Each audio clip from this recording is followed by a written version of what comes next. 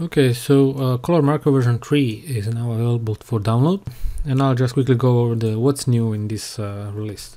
Now, when it comes to installation, it's exactly the same as before, so be sure to check our help file provided with download, or one of the previous videos about Color Marker where I go over the installation process, which is, as I said, exactly the same. Now let's go over what's new. Now, the important one is to mention is color assign mode, which refers to method of assigning wireframe color to the objects, selected objects. What does this mean? Now, so far how Color Marker worked was in this mode, transform override. So if you use it like this is indication T, right? So if I switch to color, we see. If I go to T, it's T.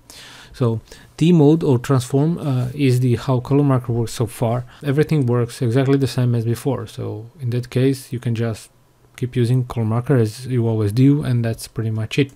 Now, to know what exactly is doing is let me assign like this. What is actually behind the scene happening is that when you assign the color in this mode, it assigns the color on transform node of the object display as the drawing overrides and enable as and assign here the color, right? So this means why is the call transform override. So it's using transform node drawing overrides. The second mode is called the wireframe color as a Maya tool, and as I said, is Maya tool, meaning that it's using display wireframe color under the hood, right? When I assign the color, let's say this blue one, and if I go into transform node, as you can see, there is no enable overrides are this is disabled, meaning that if I go into this one, see, it's if I go there, so it's using the wireframe color. Now the question is why those two options? Now, if the main reason why I included the new version of wireframe color is for those who use display layers a lot. Now, these two are assigned as a transform, and if you used Color Marker together with the display layer before, you may have noticed that if I add this to the layer, right, as you can see, the colors are lost, wireframe color. But if I assign these three objects are assigned as a wireframe color using Maya tool wireframe color under the hood, and if I add those objects, as you can see, the color is preserved, so you can use it freely with the transform, and that's this new mode is here. Now, when you switch to one of this mode, everything else in Color Marker works exactly the same. So if I let's say want to select this object which is assigned to wireframe color, if I do select, it will select the same. If I want to copy, let's say copy this, it will copy, and this will be assigned as wireframe color, right? So everything will work under that mode if you are in this mode, right? I hope this it makes sense. So okay, let's reset. So what else is new? Okay, one thing I want to mention is now randomize selected also is affected by the which mode you are, meaning that if I, let's say, on transform and I select this and do a quick randomize, these colors are assigned as drawing overrides on transform node.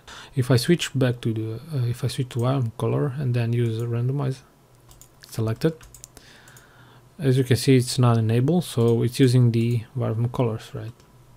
As you can see,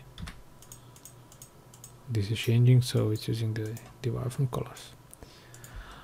This is also for the if you go editor, also the same. If depends on which mode you are and where the wireframe color of the object will be assigned, so that you can use it again as in the display layer or not. What else is new is the swap colors, which is if you, let's say I'm on T, right, transform, and I assign this color, Now if I'm like here and enable override, so I want these objects I already assigned it to transform, and I want to add them to display layers, meaning that I will lost this color. So this feature, meaning that swap colors, it will quickly swap the color from transform into wireframe color. If I use, as you can see, so switch, as you can see, the draw and overrides are disabled, but if I go into this, are enabled. So now you can add them in the display layer. So it's just quick utility to help you with that. Also goes the other way around. If I swap them again, it's disabled the wireframe color and enabled again the transform. Now one thing also which is related to this swapping is a check color, wire color utility. If I do the okay, I'm selecting this object and then I do the check color, it will give you the warning here, the info, and tell you the wireframe, where the wireframe color is assigned. In this case, it's the transform mode as drawing override, right? And if I check the draw, yes, that's true. If I assign, let's say, if we see, let's say this color, and if I do the check, it will tell you it's assigned as a wireframe color mode. If I do this, check transform node. So this will kind of give you indication of whether you need to swap the color or not before you add into display layer. So let's say I can check the color transform node. I can do select. Okay, I have to be transform node. Select the color, and then swap, and then I can do add them to layer. As you can see, they are now. I can use the display layer safely.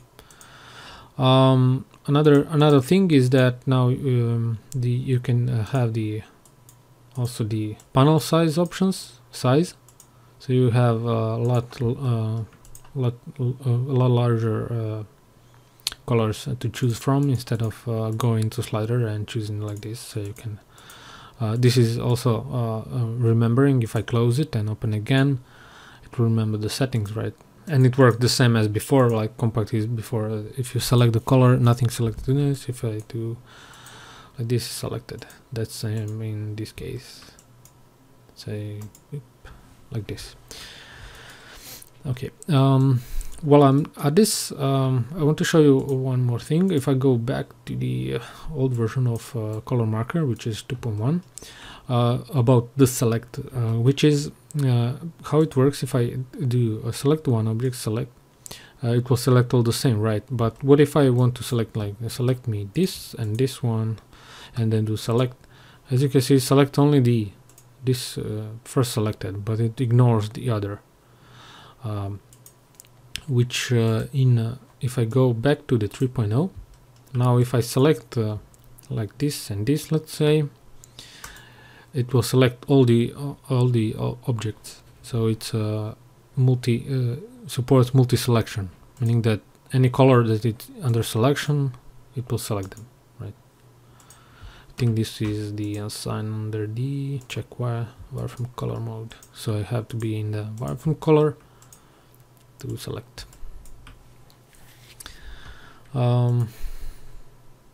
Is that all? I think it is. A last thing I want to tell is the select is speed is a lot improved, so that should be a lot faster now in 3.0, especially on lots of objects and a bigger scene. I think this covered it all. As I said before, please do check the help file provided with the download for the more information about the how the feature work. And if something is not clear enough or you have some issues, please use the help, and then contact me either on Facebook or station, or you can use my email or anything, and send me an email, and I'll try to explain or fix the problem if there is any.